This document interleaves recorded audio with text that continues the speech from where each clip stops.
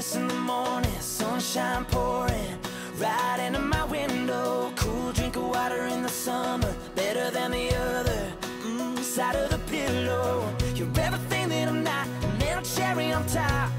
Yeah, girl, I gotta see you tonight. Yeah, I'm taking you out, 'cause damn, baby, I'm proud. When a guy like me gets a girl like you, yeah, you better know we're gonna take it downtown, showing everybody what I'm crazy about. Anywhere we go, gotta let them all know, and I'ma tattoo your name on my arm, baby. I just wanna show you all. Yeah, show you all.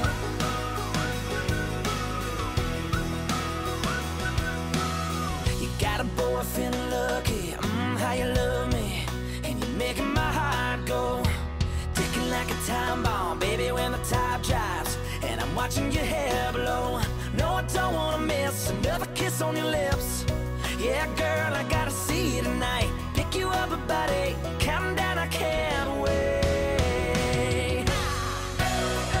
When a guy like me gets a girl like you, yeah, you better know we're gonna take it downtown, showing everybody what I'm crazy about.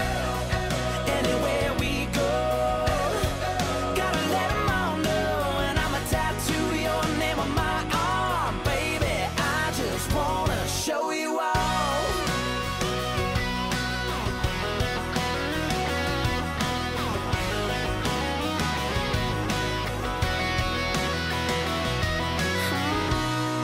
When a guy like me.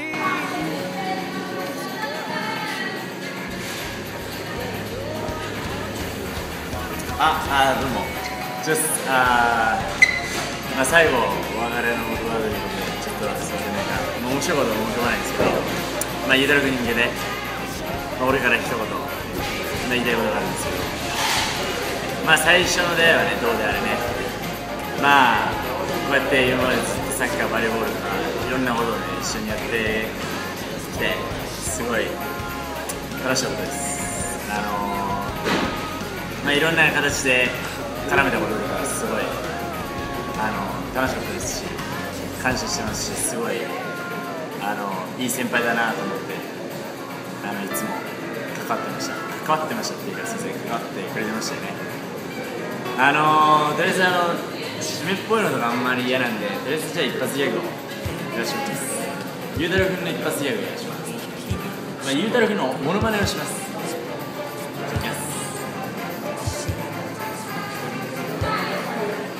こういう感じなんですよね。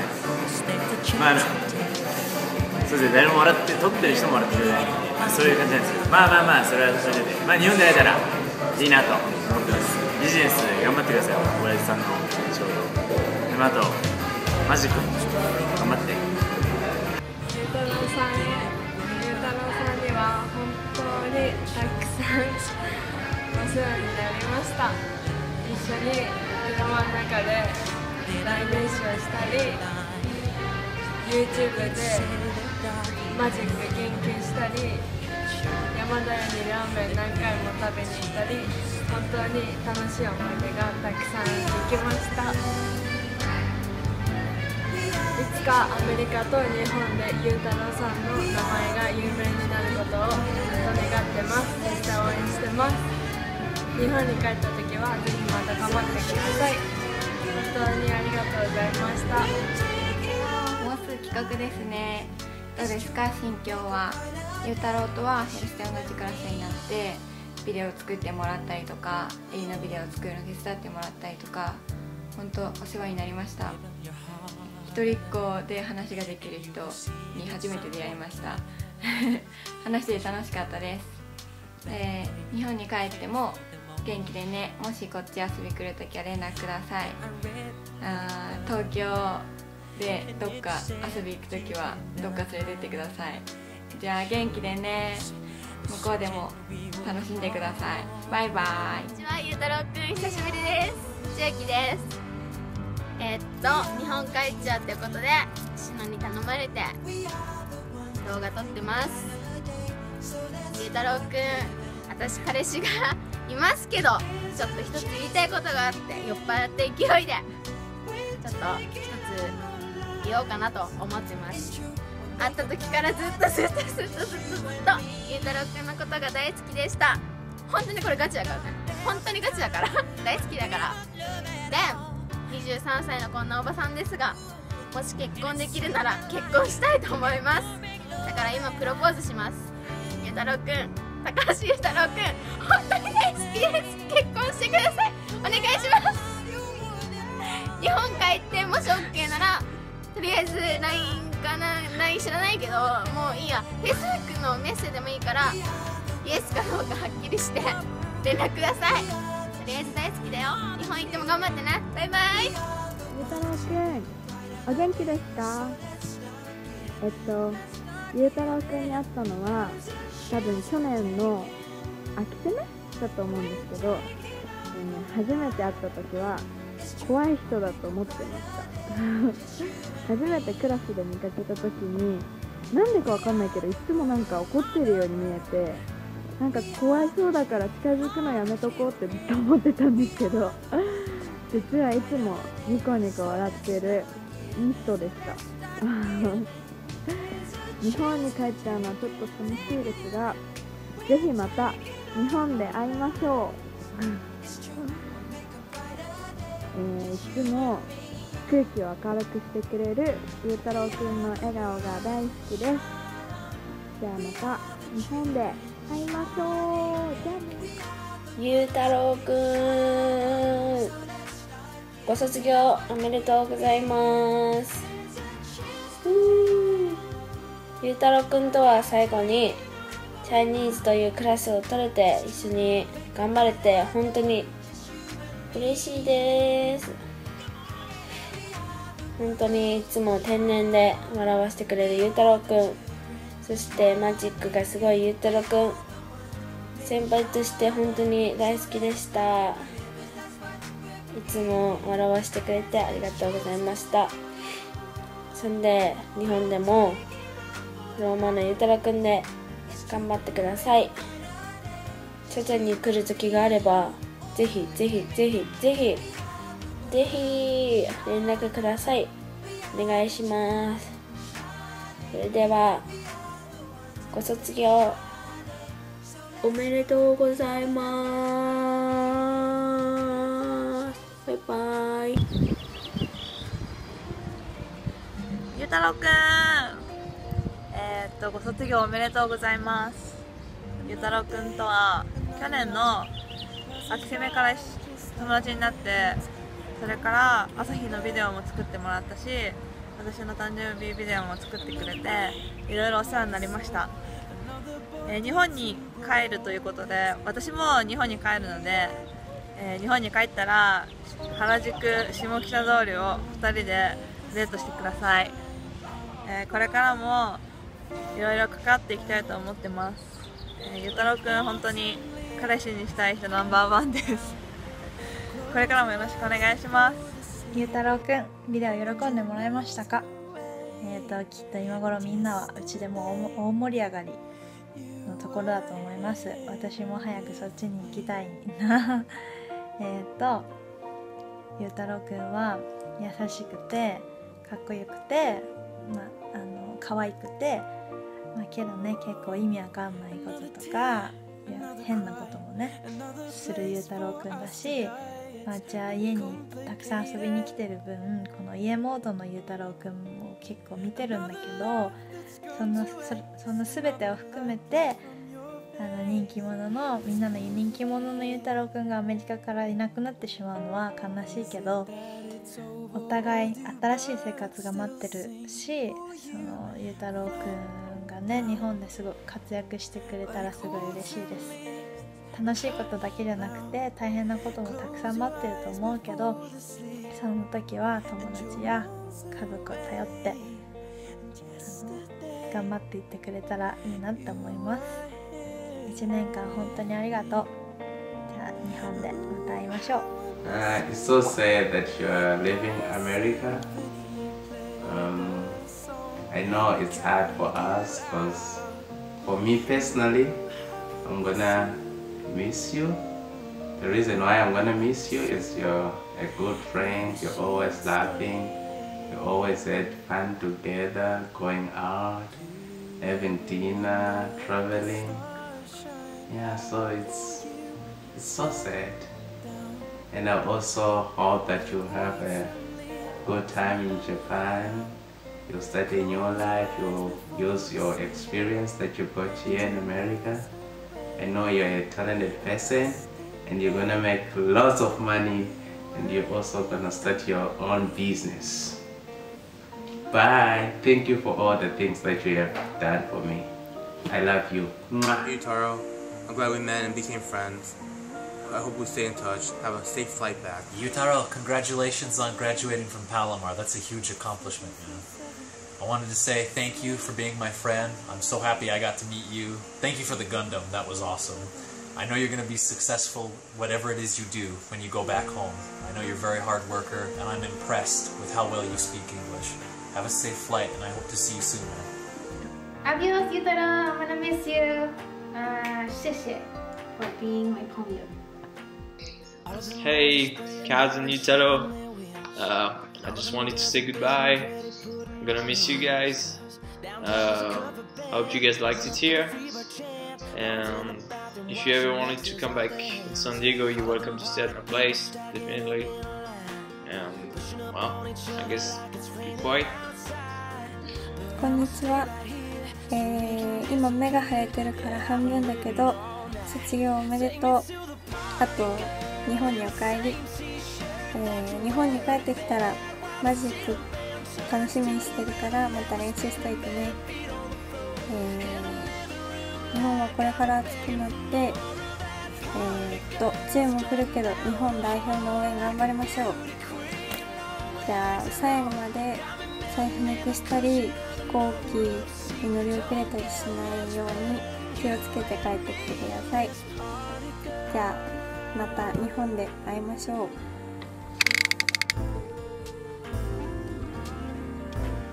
Ni hao, Gayuda. It's motherfucking Ernie.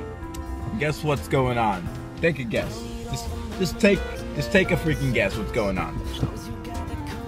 No guess. Okay, I guess you just don't want to tell me. I'm your friend here, asking you what's going on, but you just want to be too damn modest to tell me you're motherfucking leaving, and that's not cool.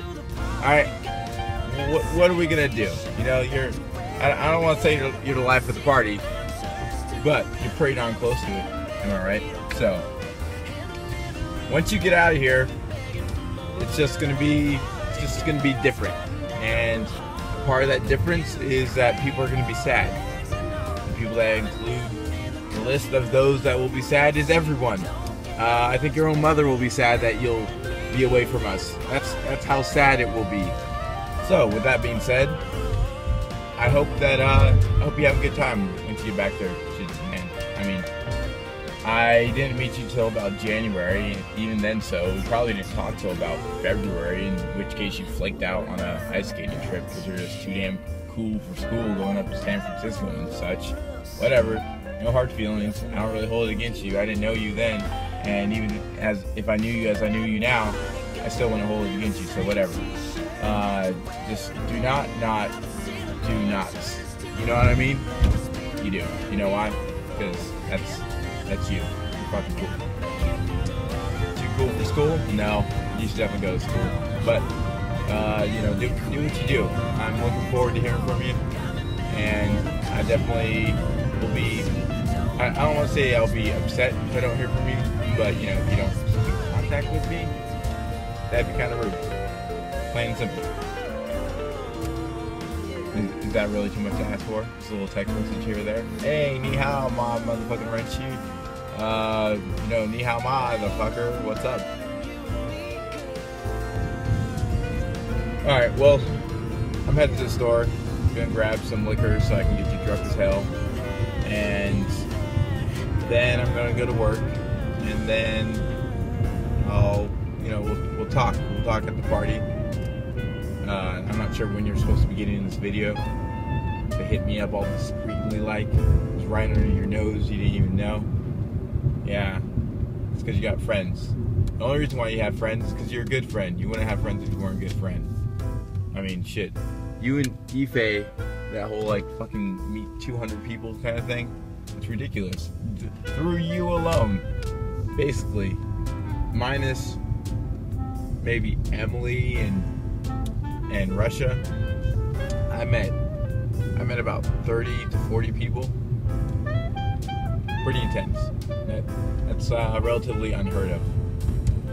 But unfortunately, you're leaving.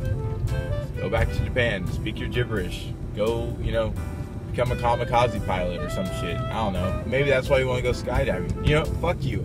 I don't appreciate going skydiving with you anymore. Well, that's it, man. That's it. It's been good knowing you. This is Saijan. This is adios. Hasta luego. Hasta luego. Sayonara. Matane. Catch you later. Peace out, motherfucker. That's it. That's everything. So, it's easy to remember the good times in life, and it's pretty hard to forget the worst times. But I don't think you're gonna have much of a problem with remembering that you had such a great time. And I hope that I was able to contribute to your time here in America. Maybe someday I'll see you again. Maybe someday I won't. That's life, and that's okay. It's okay. We're always good friends. That's how it's always gonna be. We keep it real. Am I right? Alright, brother. Peace out.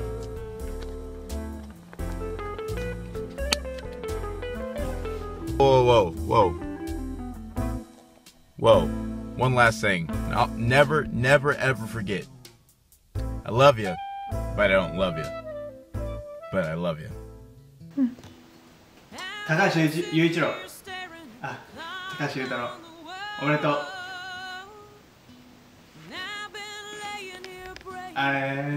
そうだね。いつも雄太郎とは1年間ぐらい、もっとルームメイトとして一緒にいろいろやってきて、こういうビジネスもやってきて、雄太郎とは友達みたいな感覚じゃないけど、なんかビジネスパーソンみたいな感じで、一緒にずっといて、1年間楽しかったし、いろいろ学んだし、雄太郎から。そうだね。あと雄太郎帰ったら楽しくなるけど、でも俺もサンフランシスコ行くし、で2人とも新たな道をたどるんだけども、将来に向けてね、いい旦那になるように頑張って。俺も頑張るから。 You and I, and then over you and I said that's fine, but you're the only one that knows I lied. Tenshon Takahashi Yutaro. Well, congrats for graduating. It's been a really fun 3 years with you. I really enjoyed our last adventure in Vegas and all of our adventures together. It's been really fun. You know what? And this isn't goodbye. This is I'll see you soon. And these adventures, they will pick up again in Japan. Alright, buddy? I'll see you soon. Bye-bye. ゆうたろうへ、卒業おめでとう。なんか恥ずかしいな。そうだね。もうシュノが一生懸命多分ビデオを作ってくれてると思うから、なんかちょっとわかんない。なんだろ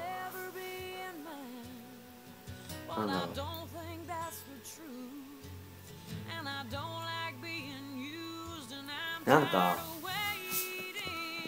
ゆうたろうとカズが帰るのがそんな実感湧かなくて、アメリカ帰ってもなんかお前らがまだいるような感じがするから、なんかこのビデオを作ってること自体もなんか変な感じするけど、もうでもね帰ってくるからなんか言います。なんだろうな、3年間かな、多分ゆうたろうとは2011年の9月にバンの家に初めて来て、お前が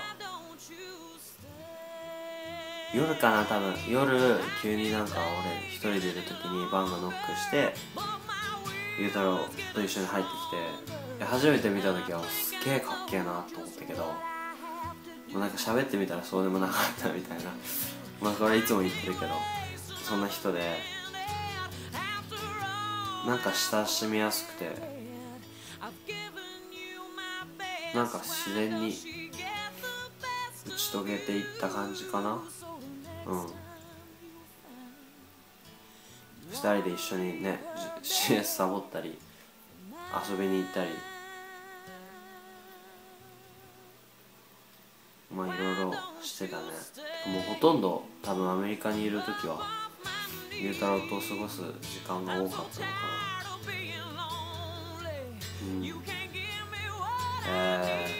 なんだろう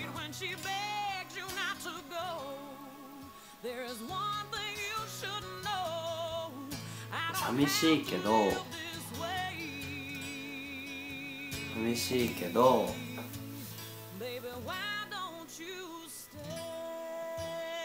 互いね、いつか、また会う日が、また会うっていうか、なんなら多分10日以内にまた会うだろうけど、日本でその時にゆうたろうも社長になってお金稼いで、俺も俺でもう何になってるか分かんないけど、それなりにいい生活してて、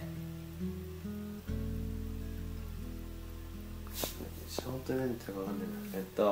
そんでなんかね、将来またフォーガイズとか、もう勇気はどうなってるか分かんないけど、フォーガイズで集まってね遊んだらいいなって思うし、で前ゆうたろうが言ってたように高校の友達とか中学校の友達も大事だけど、なんだかんだ言ってなんかアメリカで作った友達もすげえ大事だったし、もう俺にとってカズとゆうたろうとゆうきはやっぱなんか特別っていうか、ずっと一緒にいたし、なんか会うし、そうやっぱ特別だから、また、でも日本帰って頑張ってほしいと思うし、将来お互いね立派な大人になったらいいなって思うかな。なんだろう、ゆうたろうがこの間サンフランシスコ2人で旅行した時に、名前つけてた通り適応するから、だから多分どんな環境でも多分やっていけると思うし、人とトラブらないしね、カズとは違ってだからあんまり心配してないし、なんか成功すると思うよ。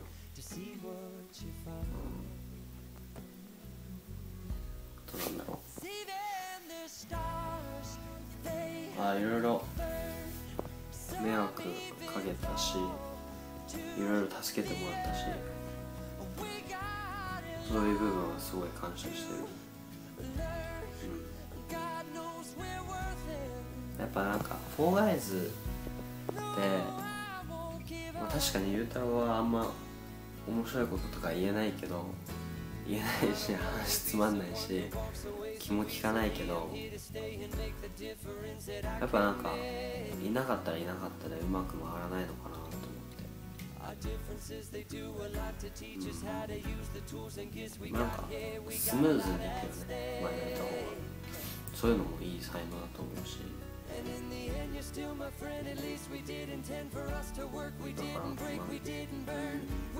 ら大事な友達でしたです。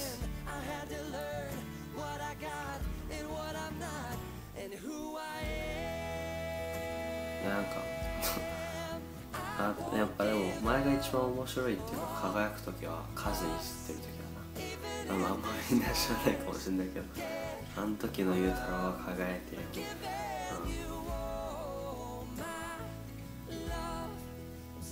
あとなんか最近自分のことかっこいいかなんか思ってるかもしれないけど、あんま調子乗らないで、あんま日本帰ってモテないよちょっと悔しいからさ、あんまそういうのなしでちゃんと勉強してビジネスで頑張っていきます。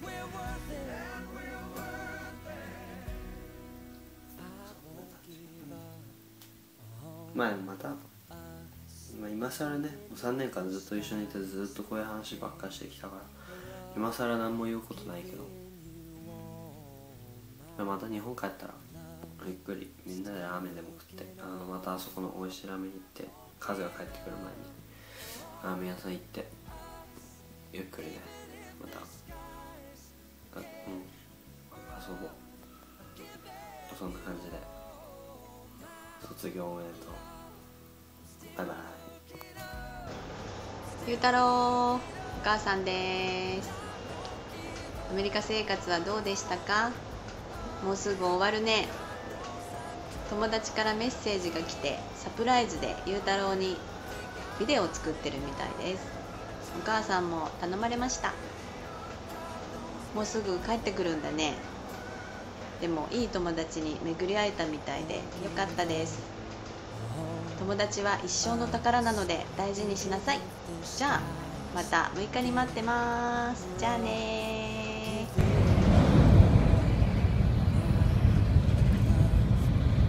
今この辺は静岡ぐらいかな。今ね、新神戸に移動中です。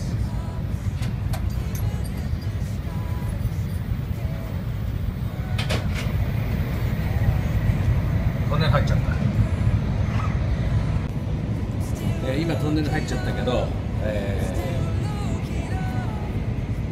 この動画を作成してくれたゆうたろうの友達に感謝です。ありがとう。ゆうたろう、あと3日なんで、会えるの楽しみにしてます。よかったね。2年半だったけどあっという間だったね。これから頑張ろう。とにかくね、友達を大切にしてね、こういうことしてくれる友達は本当に貴重だと思うし、そんな感じでよろしく。